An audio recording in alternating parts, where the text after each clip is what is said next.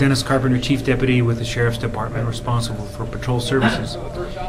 These cuts to the local cities are just incredibly draconian. The small cities are having a very difficult time keeping and maintaining a police force and keeping the streets covered. And it's just, we're making cuts that we've built for years with school districts, and school resource officer positions are going away by the wayside, and it's just incredibly difficult for us to continue to provide a safe environment.